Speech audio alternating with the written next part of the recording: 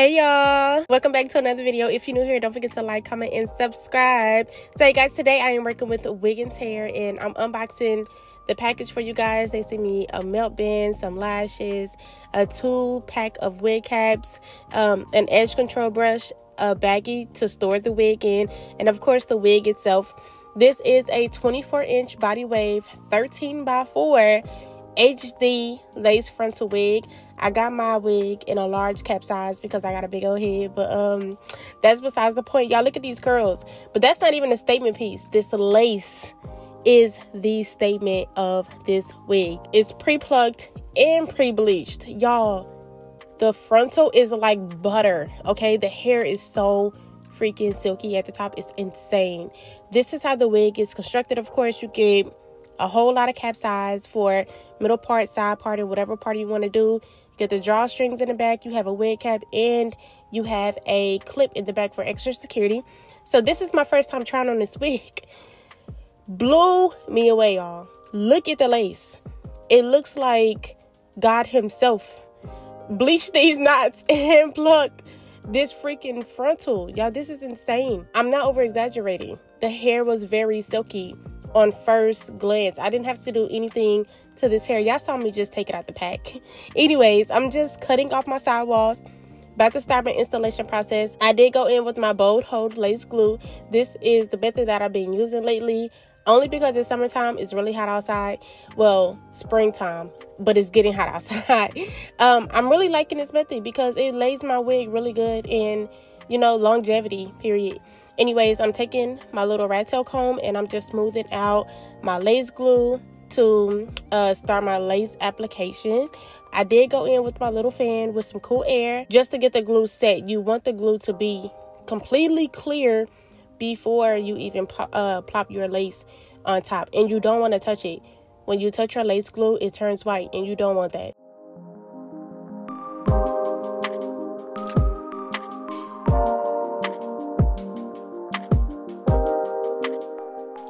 So I'm putting my lace right on top, y'all. This was the most easiest. Oh my God. This is probably the easiest wig that I've dealt with in a really long time. You don't see no flyaways in the front of the wig.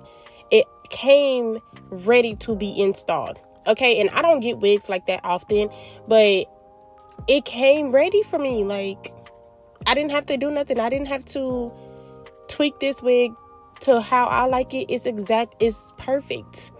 I'm using my comb and I'm pressing the lace into the glue, and when the glue is clear, it's really tacky, and that's what you want. So your lace should be able to go right on top, and you should be able to press your lace into the glue, and your lace should not even move even before you put your melt band on, which I'm about to do now. Of course, I'm pinning my wig up because I'm about to put my melt band on, and I would like my melt band really, really tight for this portion of the install because it gives you a really seamless melt. Okay, I'm not going to use no lace melting spray. I'm not going to use no got to be free spray. This is completely just a bold hold and the original lace, and y'all gonna see exactly how it turned out. Okay, bomb. I didn't have to do a lot to it at all.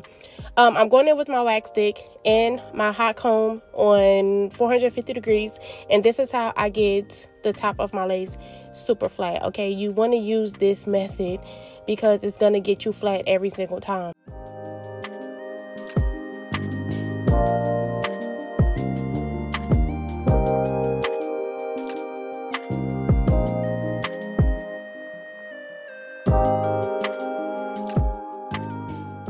So I let my melt band stay on for about 30-ish minutes, and now I'm going to take it off, y'all. First of all, can we get into the lace, because it looked like I haven't even cut the lace off yet. But I'm going to clip my hair back. I'm clipping my hair back because I am about to cut off my excess lace. Y'all, this lace laid to perfection. Okay, I'm so proud.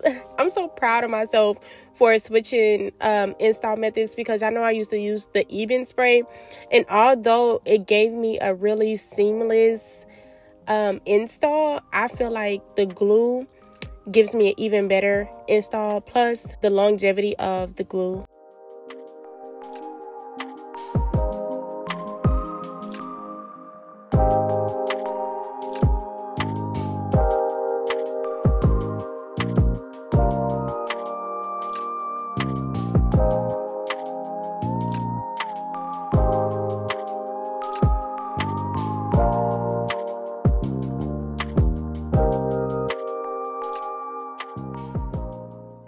So now that my lace is laid, it's time for me to play around with these curls. Okay, the curls are absolutely beautiful. I can tell that this hair holds a curl really well because I finger comb these.